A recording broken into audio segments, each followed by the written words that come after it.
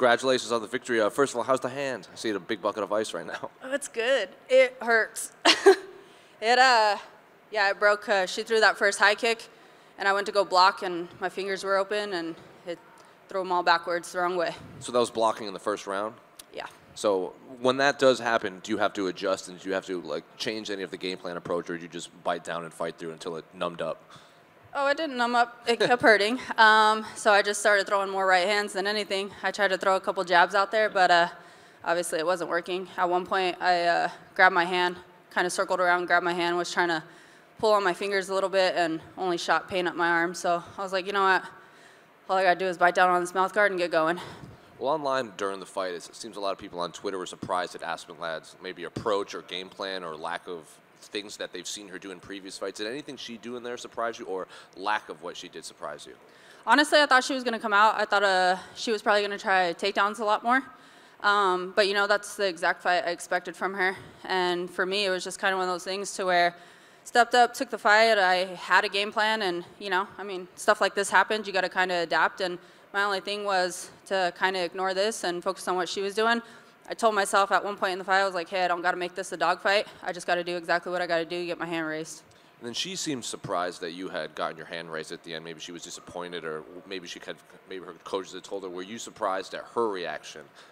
Yeah, actually, I went up and hugged her at the end, told her good job, and thanks for the fight. And she was all like, I'll see you again. This was a close fight. And I was just like, okay. And I know, you know, listening to her corners and stuff, obviously the goal is to listen to my corners, but I was listening to hers, and throughout the entire fight, they were screaming at her, and they're like, we need more. She's breaking. She's tired. And I was just like, what is going on here? But, you know, I was just kind of focused on what I was doing and listening to the comedy show. And I believe you called out Sara McMann. Was that the name we heard after?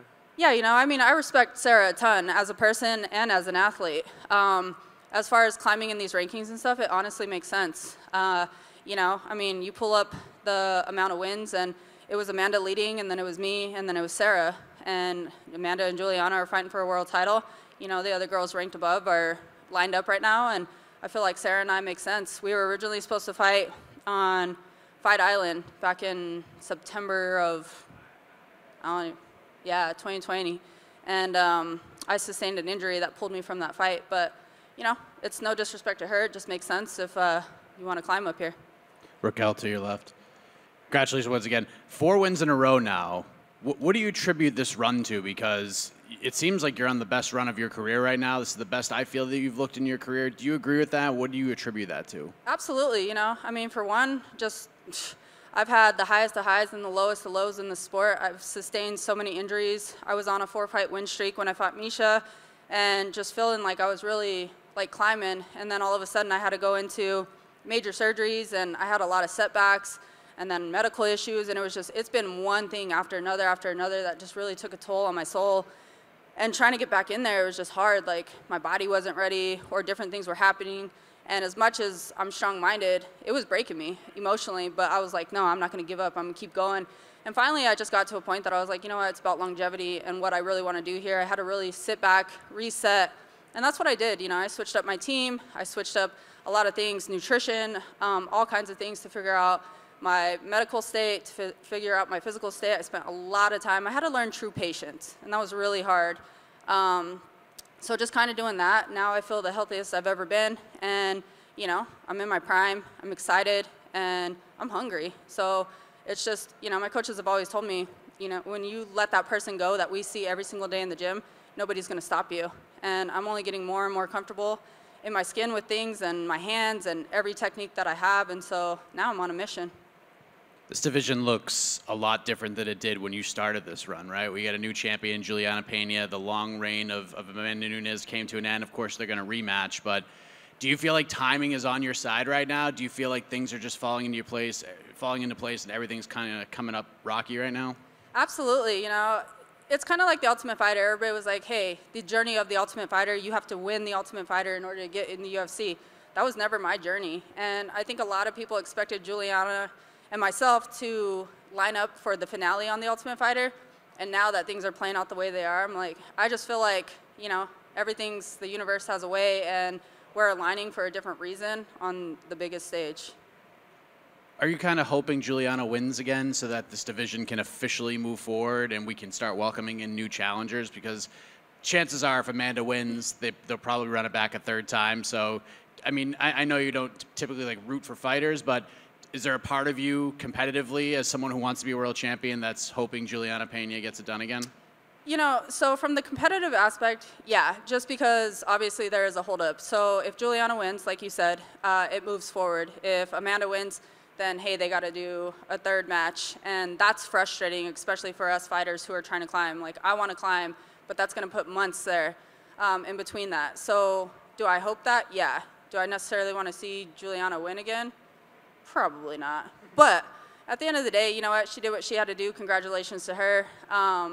I'm focused on what I'm doing, and it is what it is. Like I said, I mean, one more fight and having that title contention, and you can't tell me my name's not back up there to have that talk.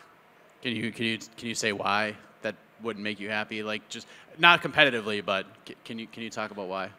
You know, honestly, I mean, really, it's just, I think anybody who's ever done interviews with me, they know when you're locked in a house with somebody, feelings build there. And you know, Juliana is just one of those people that, like, I honestly felt bad for her on The Ultimate Fighter. Everybody was making fun of her. They were kind of being bullies, and I was just like, that's not how I was raised. So I try to hang out with her and befriend her, and she just has her own personality, and people's personalities don't match sometimes, and that's okay. But she was somebody that struck a different kind of nerve with me, and for those 7 weeks that we were on the show, and it's just been one of those things to where, as a competitor, I want that fight, regardless if she's champion or not. Raquel, Sara has mentioned that she would like to fight for the title. So if you guys do get matched up, do you see that as a title eliminator? Absolutely. Absolutely.